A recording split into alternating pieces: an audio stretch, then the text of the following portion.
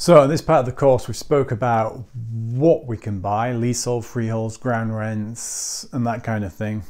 Now I want to speak more on where to buy. The question I'm most often asked is where should I buy, and property hotspots are the most talked about.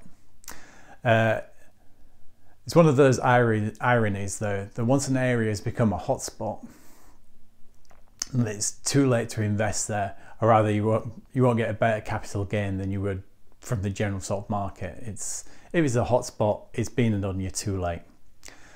The way to profit from property hotspots is to spot them before they happen. So predicting where a new train station might open. So if you get Crossrail 2, you want to be looking at Crossrail 3 or 4 now. Or buying next to a hotspot as a ripple effect takes effect. So the hotspot's there, people can't afford the hotspot anymore, so they start looking further and further away.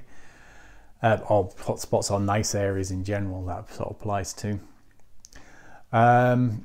Or neglected areas. Neglected areas are sort of great because eventually they will get some funding from someone to regenerate. You know, the council or the government will put some money in, but you don't know when. You could be sitting on it for a long time.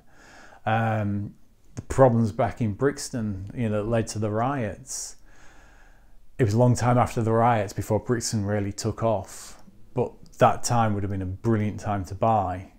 But you had to sit on it for a long time.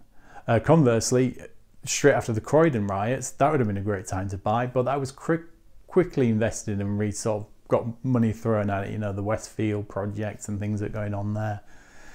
So you know, a hotspot is almost impossible to predict. You know, if you know about it, everybody else knows about it, and by that time it's probably too late. So as you can maybe tell, I'm not a big follower of hotspots. I did get lucky once though.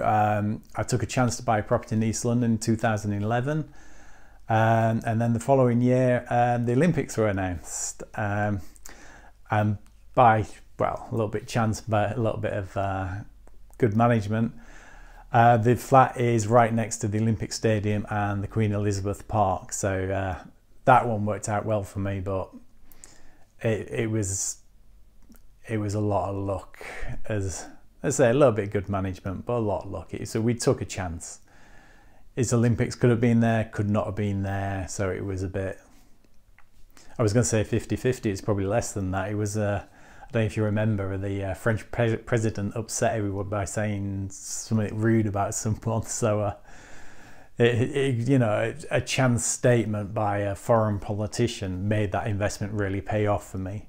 I mean, on the converse side, if that didn't happen, I'd have had still a nice flat next to a nice park. It just wouldn't have been as nice and as profitable. So yeah, I don't really believe in hotspots or chasing them.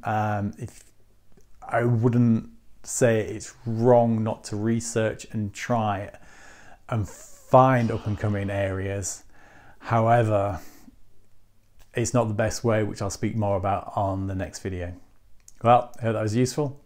See you on the next one. Bye-bye. Please don't forget to like, subscribe and comment. Thanks. See you on the next one.